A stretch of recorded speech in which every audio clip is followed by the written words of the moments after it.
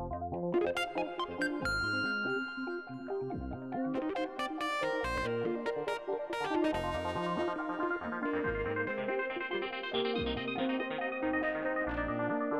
going on, guys? Welcome to my tutorial in Adobe Premiere Pro CS5. In this video I'm going to show you guys how to work with type. I'm going to select title, new title, and we're going to select the default still. Call this Adobe Easy, and I'm going to select OK. So over here I have my type tool selected, and I'm going to type in Adobe Easy.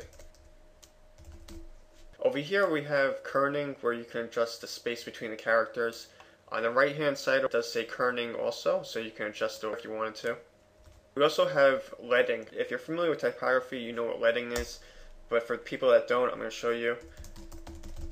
So you see the space between these two lines vertically, and we can bring it up or bring it down, and I'm just going to bring it up, so that's fine.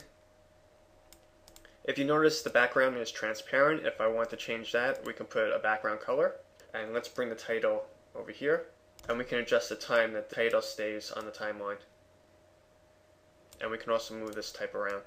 Double click on the title and then move it around to where I wanted it. And we could do something like that.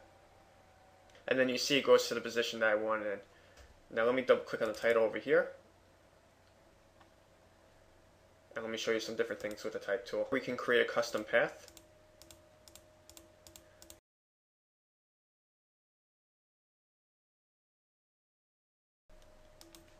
And it's just like the path tool in Illustrator, where you can do this.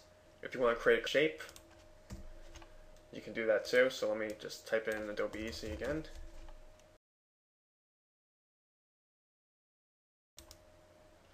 Now the font is kind of boring, so let's look at a little bit more creative font. But you see down here, there's just so many fonts that you could pick from. And then let me adjust the colors. We have the gradient, and I can adjust the colors. You can adjust the opacity. You can also adjust the rotation. Now let's say I want to actually make this type move. If we want to, we can come over here to the roll crawl options, select that, and we're going to select, let's select roll. So you see the type rolls up.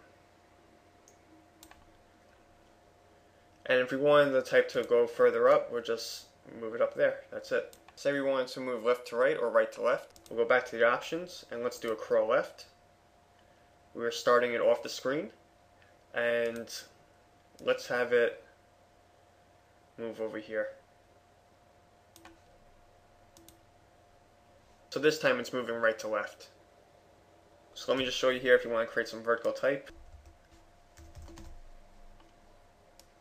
Let's just make that a little bit smaller.